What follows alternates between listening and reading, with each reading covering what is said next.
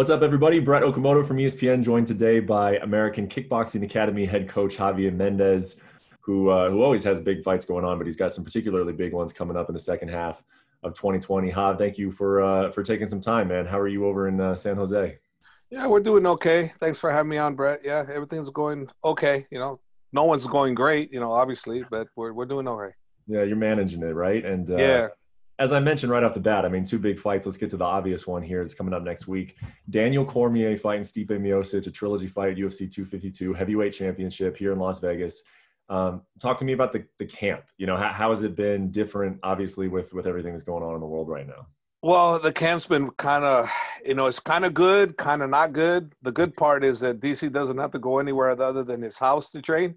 He's done a little, he's turned his garage into a nice little gym there with everything he needs. All the guys that come down, to his house and they train with him, and the coaches come down on the days they're needed, and that part's really good. The bad part is that you don't have a whole team behind you, and sometimes there's extra people that you can use.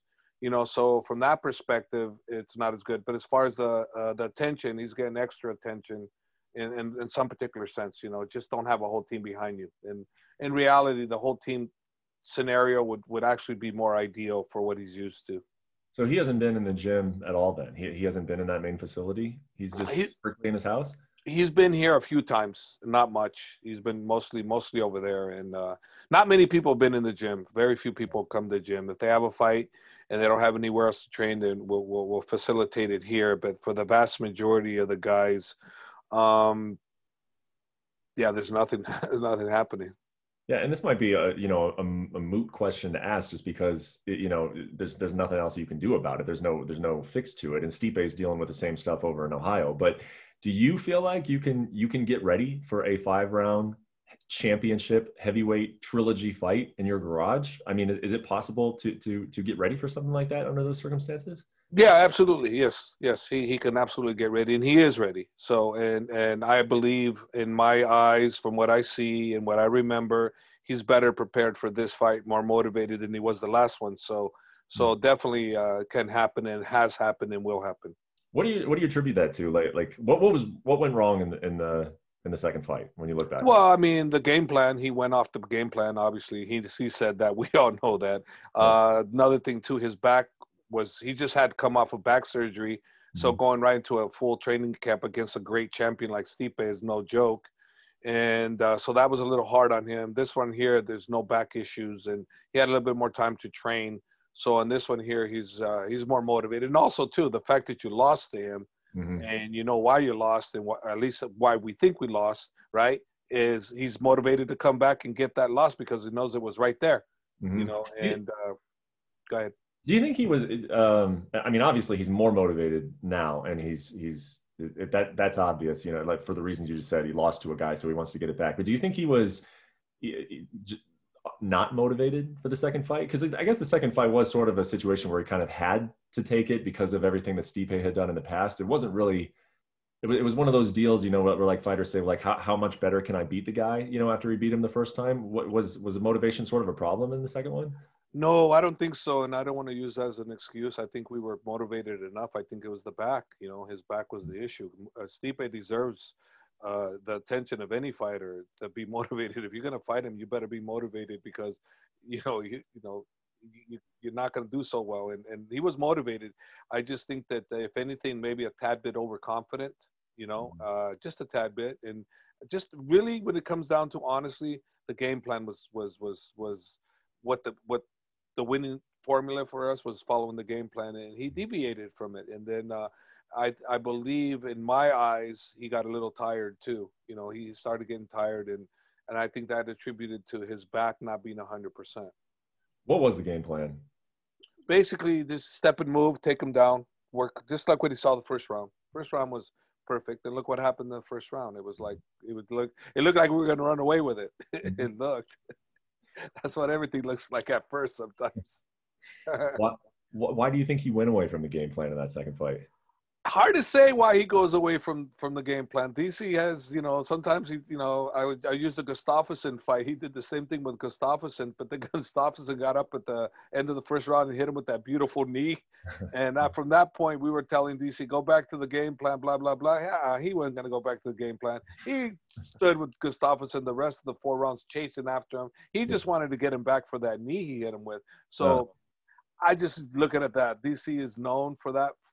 For doing that to us. He's done it. Will he do it again? Who knows? He might very well do that. It's not like the first or the second time he's done it. He's done it to us before. It is. It's just, it is what it is. He's a fighter. He finds a way to win, and that's what's most important. Yeah. And even though we may be giving him the right game plan, it doesn't mean that he has to follow it. He just has to win.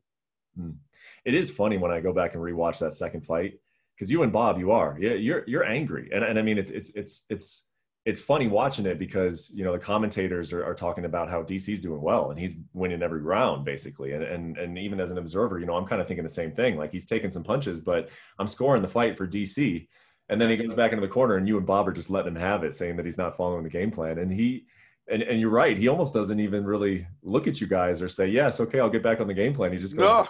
No, he just does it, and that's great. We're used to them. But when he says, this is the thing about these. He says, okay, I'm focused. Oh, it's going to happen. It's going to happen. It's going to happen, and he didn't do that. He just kind of went along with it. He, and like I said, he's been very successful not listening to us too. So it's kind of like, you should have listened to us. Well, I've been successful without listening to you guys too. So it's kind of like, hit and miss sometimes, right? Yeah.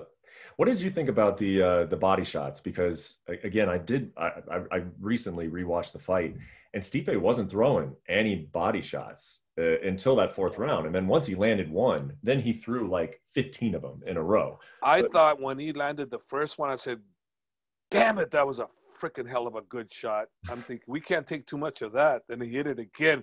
And I'm like getting worried because he was zeroing in on that body. And I'm like, oh man, because it's like I tell DC, look, the first shot may not hurt. The second shot may not hurt. The third shot starts to hurt a little bit. The 4th shot hurts a lot more. And then before you know it, you're done.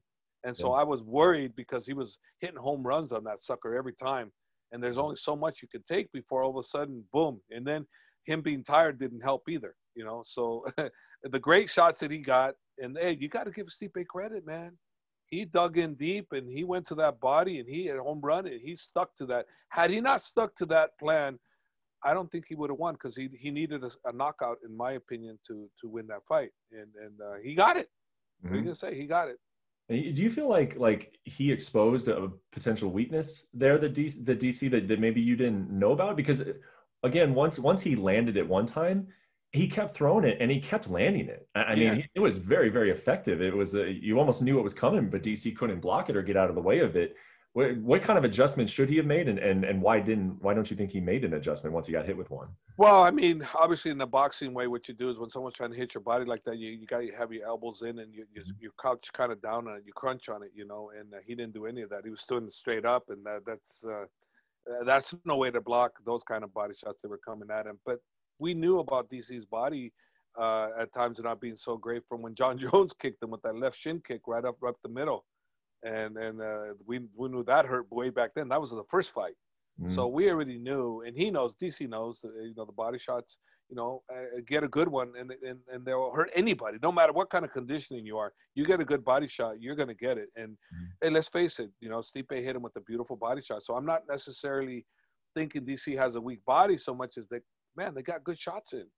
You get a good body shot in, that don't matter how great condition you are, that shot's a shot, and it hit. And you're gonna feel it, and that's what happened. Yeah, and Stipe is he's a smart fighter. He's a world-class fighter. He's one of the greatest heavyweights that this sport has ever seen. But after having so much success with that particular shot, I mean, how much time or energy or discussions have you guys spent on making sure that that's corrected, that the body shot isn't effective for him in this fight? Well, we discussed it. The body shot is not the focal point. The focal point is him being mentally ready and physically ready and not doing what he wants to do, be a total MMA fighter. That's the focal point. If we focus too much on the body shot, then we're going to forget about the other great things that Stipe does, and that's be stupid. The body shots cannot be a focal point because, like I said, they landed perfect. And I don't care what kind of conditioning you do, what kind of this you do. you get hit with body shots like that, you're gonna get affected, and that's what happens. So so we can't focus too much on the body shot because it really isn't like he's got a weak body. He's been hit a lot. You know, it's just they were perfect. Yeah. Like I said, John Jones landed a perfect one. Yeah. Stipe landed 4 or 5 perfect ones. You know, yeah, at least. What are you gonna do? What are you gonna do? You know. Fight week is next week, and it's a little bit of a different fight week feeling, of course, now. No fans, the media doesn't have direct access to you guys. In a normal week, I think you'd be getting this question a ton, and maybe because of the circumstances, you haven't been getting it as much. But is this DC's last fight? Is this it? I wanted the last fight to be his last fight. I didn't even want him to fight Stipe. I wanted him just to retire, and he was on top of the world as far as I was concerned. Then he wanted to fight, and he took the fight. And Dana, you hear Dana's talk. He goes, "I know when someone should retire, and he's not. That's not him." Right. So what I think, if we're victorious, whoever is victorious from the fight is going to get offered a big money fight, and I believe it's going to be against John Jones because John Jones has stressed he wants to go to heavyweight, and what better way for Jones to get the kind of money he wants than to fight a Stipe or a DC for the heavyweight title. I mean, that would make the fight that Jones would want. Obviously, I mean, he deserves more money. He's a major star, and he's the most decorated guy really in the light heavyweight division. He's never been beat. So I think that it's a logical choice. I think, and of course, I don't have a crystal ball, so I don't know if I'm right. But also, too, just to mention the thing we talked about earlier with the DC thing, if in fact DC had a weak body, the first shot, there was a beautiful shot, would have dropped him. So it didn't. So obviously DC's got a strong body because if you really think about it, you hit with a good shot like that, if you don't have a strong body, you ain't taking that shot. You're not.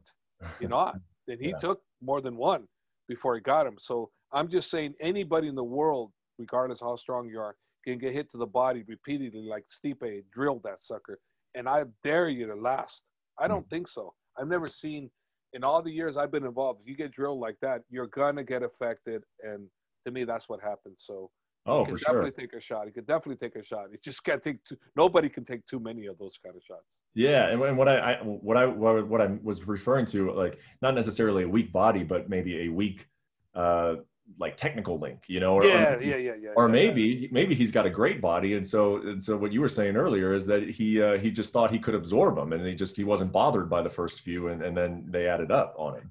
That 100% could have been the mentality. That could 100% be it. I don't know. We didn't discuss, why'd you let him hit you to the body? We just, hey, they got in.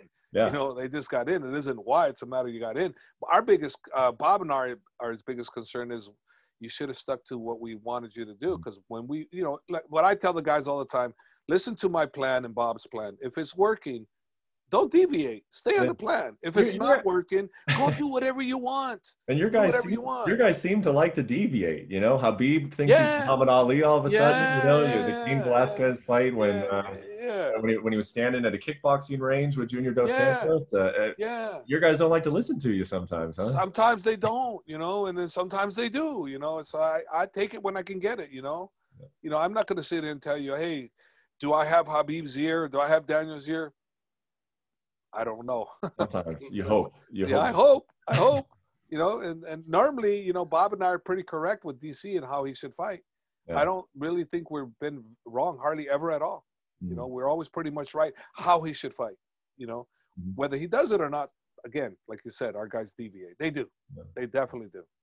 Well, I mean, you said something interesting there. So when I asked you if this is the last one, and, I tend to agree with you. John has been wanting to move up, and he has been wanting more money. And I think that perhaps he's not asking for the wrong things. It's just the timing was wrong. When he was asking for a big, increase to fight Francis Ngannou, I don't know if that conversation goes the same as it does once this fight is over, and then they're looking at potentially putting him in a title fight. Then I think the UFC would probably be more willing to meet him at the negotiating table for something like that. So if DC wins, and that's right there, the trilogy fight with John Jones for a lot of money, you think he sticks around for it? Yeah. You do. I think Uncle Dana's going to throw so much money at DC. DC's can't pass it up. DC loves money. So Yeah. I think that that's going to happen. And I think, well, think about this: George Masvidal. They wouldn't give him nothing that he wanted till the right money fight. You got to see the UFC is a great business. They know what they're doing. And hey, the numbers got to make sense for them. If they're going to make good money, they want to make sure they'll give you money, but they got to make sure they make money. But they're not going to share with you, you know. And the Ngannou Jones fight is a great fight, but it's not the big money maker that a DC or Miocic fight with him would be. So I think that I think what's going to happen, in my opinion, is hopefully we are the winners. Mm-hmm. But the winner of this fight is going to get Jones. I believe that. I believe because Jones showed interest. If Jones didn't show any interest in that, that's different. But I think the fact that he's shown interest and he says he ain't fighting until, right? Is that what he's saying? He's not fighting until he gets what he wants? Yeah. Yeah. Okay. Well, why would you want a major star like that sitting on the sidelines when you got two viable, great heavyweights that he could potentially fight for that huge payday? I agree. Yeah. I think the reason that they're not talking to John Jones is because they don't really need to right now. But depending on what happens on the 15th, that conversation completely changes with the idea of him going up to heavyweight. So let me ask you this then: if DC wins this fight, is he going to do the whole retirement that night and then come back for a John Jones fight potentially, or is he going to leave the door open? Give us a preview of what happens. I have no idea. He has not stated nothing about retiring. All he wants is that L back. He wants to make that L into a W. That's his main focus. I don't think he's thinking past that, to be honest with you. You know, I mean, he has talked about retirement, but I think deep down inside, he's going to wait and see. More likely, I want him to retire. I'm not going to lie to you. I want him to retire regardless, but I just know how the system works, and I know what makes sense. And Dana, if Dana said something to the effect, we'll see what, then it's up in the air. But when Dana says, I know who should retire and that guy shouldn't retire, I know he's thinking he wants to make something happen. I know if he's victorious. And if Miocic's victorious, I know he's going to turn that on him. That's the right move, in my opinion. How would you feel? And you know, we don't got to get too much into this because it's speculative, it's down the road, it's in the future. But how would you feel about fighting John a third time? Is that something that you want? You as his coach, is that something you want? No, as something DC would want, because that would mean that was the only man that's ever beat him. And DC would want that. And the thing of it is it's at heavyweight too. So it's kind of one of those, they'll switch positions. At light heavyweight, Jones had the edge. At heavyweight, I think DC's got the slight edge, you know, because he's best at heavyweight. DC has fought his best fights at heavyweight, not light heavyweight. Yeah.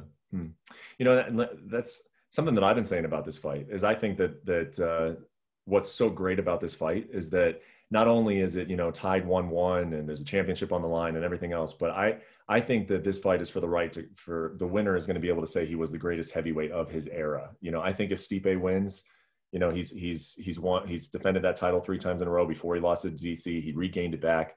If he wins, he's the greatest heavyweight of his era. Same thing for DC. If he comes back and beats Stipe for the second time, I would say him. But you have a different perspective on that because you were Cain Velasquez's coach as well, and I would consider him in this era. Are you looking at this fight as the winner is the greatest heavyweight of this generation, or is that still Cain in your opinion? No, I look at this one as the best in of all time.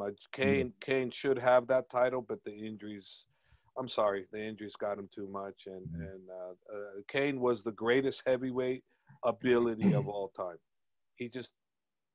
Injuries screwed him. Wasn't able to realize it. No, wasn't able to realize what he could have been. Now, he's one of the greatest heavyweights of all time, for damn sure. But the greatest, I can't honestly say that because, because it didn't materialize that, A lot of bad things happened to him, and that's why. So that's why this one is, to me, the greatest for that reason.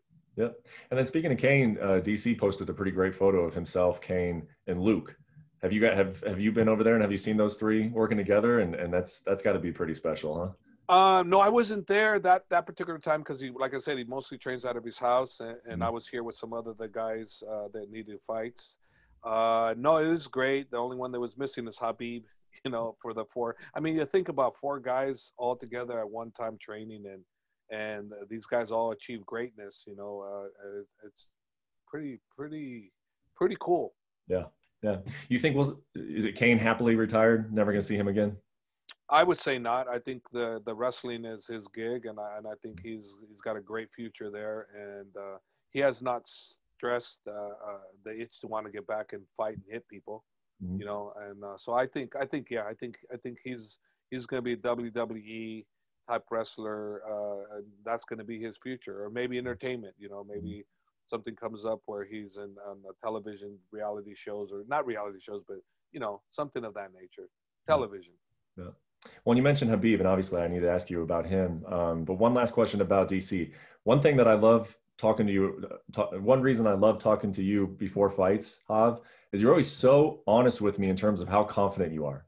You've told me before fights that you're supremely confident that you know your guy's going to win, and then you've actually told me before fights, I'm nervous about this one. I'm nervous. It's a dangerous fight. It's a dangerous opponent. The camp wasn't as great, or this or that. You always give me a pretty upfront, honest answer. So how confident are you going into this last fight against Stipe? I'm more confident this fight than I was the second fight. Yeah. But I also realize that Stipe, now that he's a champ again, he's going to come out stronger. So I give us the slight edge. I don't give us a huge edge. I give us a slight edge. Mhm. But yeah, I'm more confident than I was the first fight. So if I had to say, do I feel we're going to win? I go, yeah. If I had to say, are we going to knock him out? I never say knockout. I always go 5-round wars. So Yeah. that's what I feel. I feel we'll win a 5-round decision, and I feel more comfortable with this one than I did the last one. Okay. We'll get into Habib. Obviously he and his family went through a tragedy.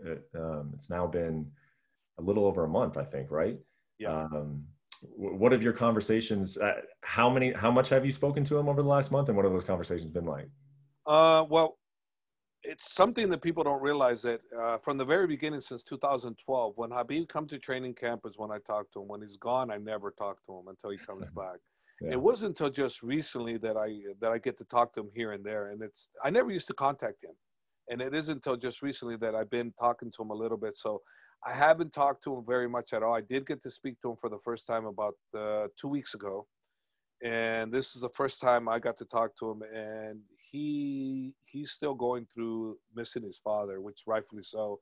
The way they were connected to each other, how his father was pretty much his everything to him, Yeah. Having his father's blessing gave him that power to go out and do what he needed to do, because he's been training with his father since a child, so everything that his father wants him to do, it has wanted him to do, Habib goes out and accomplishes them, and knowing full well that I go do something my father's gonna be proud of me, and so he goes out with that. But now he doesn't have that.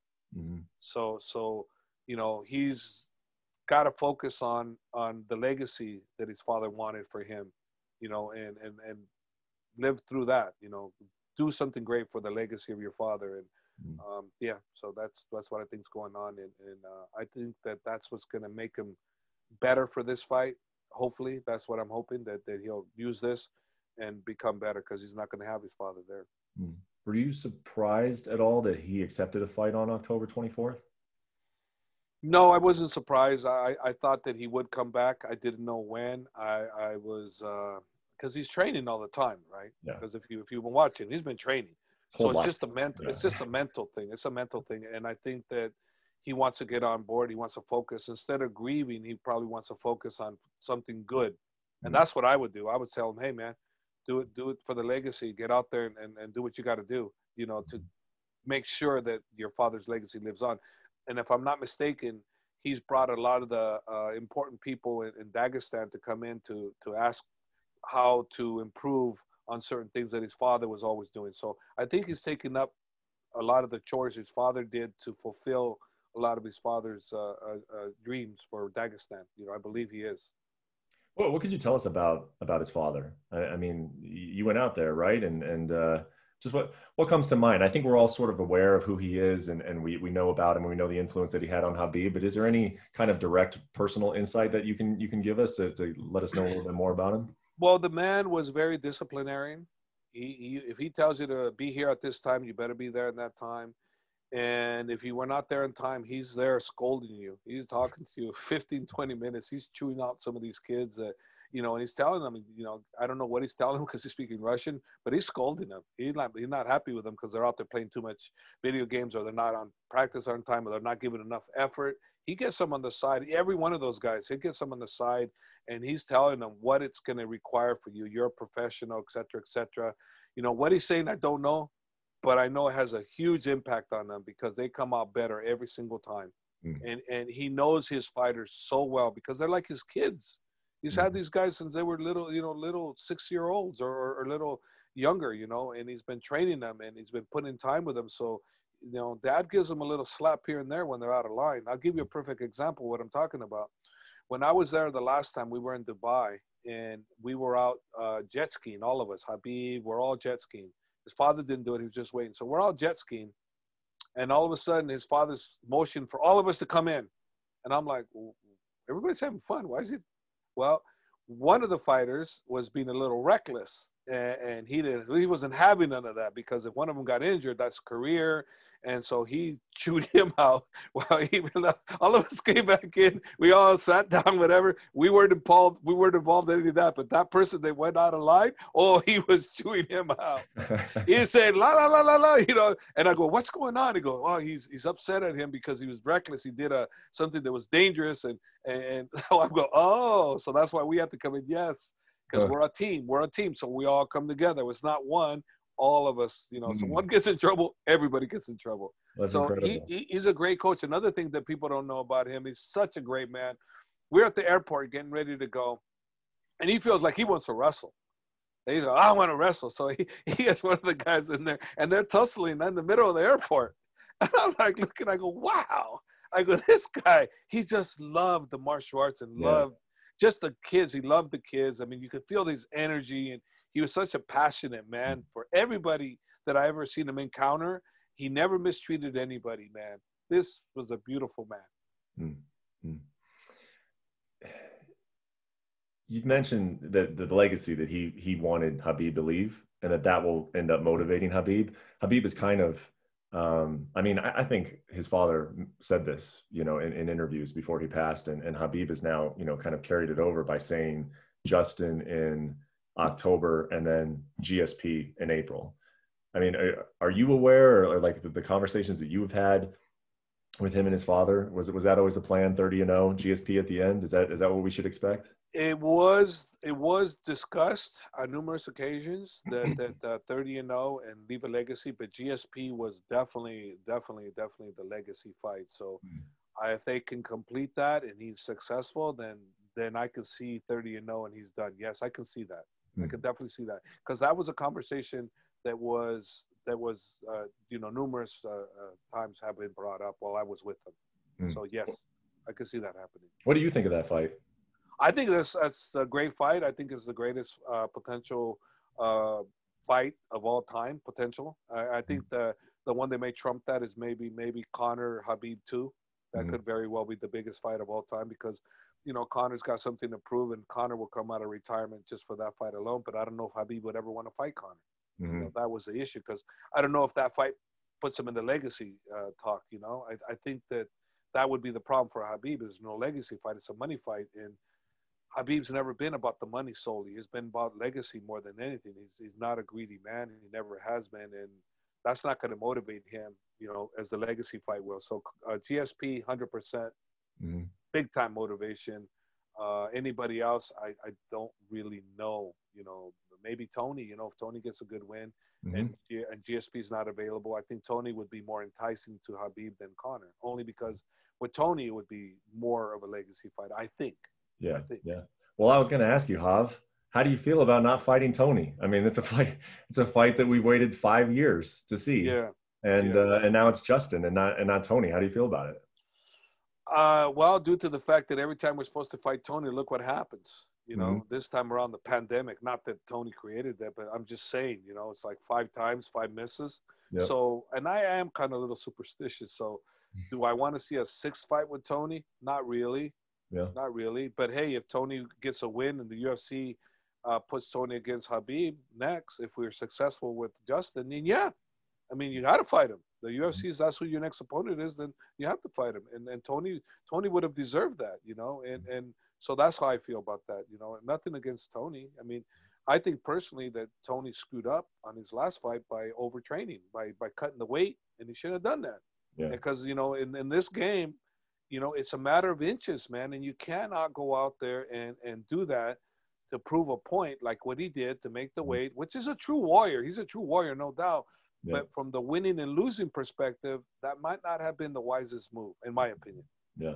I'll put you on the spot here. Which of these stylistically is the toughest matchup for Khabib? Conor McGregor, Dustin Poirier, Tony Ferguson, Justin Gaethje. Which is the toughest fight? It's the guy he already beat, Conor, hands down. It was Conor. Conor, hands down. Conor, hands down. Hands down, Conor, for me. Why is that? Because look at the fight with Conor. He took him down the first round. How much damage did Conor sustain in that first round? How much control did Khabib have in the first round with Conor? How much? Very, very little, especially compared to what we're used to seeing when Khabib gets. You got it. Where have you seen the opposite of that? Never. He's had better control. Conor stand-up is great. It's great stand-up. Khabib's stand-up is very underrated, and people need to wake up. The man can strike. I don't care what people say. Oh, he can strike. Oh, that's your chance. You go and strike with him. Go ahead. If Khabib didn't have any grappling, go ahead and strike with him. See what happens to you. Yeah. See if you think he can't hit you, he can't knock you out. Go ahead. But the fact that he's such a great grappler, I as his coach and his father, why would we advise him to go stand up with someone, give someone a chance when you're superior on the ground? You know, there's no way. We're going to go on the ground all the time. So yeah, for me, hands down, it's Conor McGregor. It's the toughest challenge he's ever had. We'll see what Justin brings to the table, but I still say Conor, just based on what we went through. Okay. Well, break some news for us. The fight's October 24th. Where's it going to be? Well, we got two choices, right? We got Las Vegas or we got Fight Island, right? Yeah. I mean, guys can figure out that one out. I'm thinking, you know, and I could be wrong, but I'm thinking, where'd they make Fight Island for? Yeah. You know, but they haven't said it. So until they say it, you know, for all I know, you know, I know this. I know COVID is too high in California. Khabib's not comfortable coming here to train. So I'm going to probably go to Dagestan to train him, and then we'll go from there. So after DC's fight, I'll know more. But for right now, I don't know where the fight's going to be 100%. I don't know. But I know this. I'm going to him. That I do know. That is 100% a fact. I'm going to train him in Dagestan or wherever he chooses to go. But we're not training in San Jose. So for those that, I mean, he's got tons of fans coming there all the time. And I feel bad for a lot of these fans that make the trip to come down here. And all of a sudden they're like, Khabib's not here. It's like, I spent my whole year's savings or whatever. And I feel bad for these guys. So for those that do listen to your podcast, he won't be training in San Jose. So please don't waste your money here. Because I hate for them to do that. It makes me sad, you know, because they come in to see him. They admire him so much. And just to get a glimpse of him or whatever, you know, and they come here and he's not here, you know. Yeah. So for those that are thinking of coming here, please don't. He will not be here. I don't know where it's going to be. It's going to be Dagestan or somewhere else. I don't know for sure. So it'd be in Dagestan or wherever he chooses to hold it. But when will you go? Will you go the week right after DC's fight? I told him whenever you need me after DC's fight, I'm available. He goes, okay, coach, I will let you know. So he hasn't let me know yet. So when that happens, it's going to happen soon. I'll know after the DC's fight when I'm going and where I'm going. Cool. Well, you've been very, very generous with your time, Jav. We really appreciate it, and we'll let you get going. We'll see you in Vegas next week. All right. We'll see you. And then when you go out to Dagestan or wherever, we'll throw you back on Zoom and see how the camp's going. All right, we'll do. Thanks, buddy. All right, see you next week. Take care. All right, bye. Thanks for watching ESPN on YouTube. For live streaming sports and premium content, subscribe to ESPN Plus.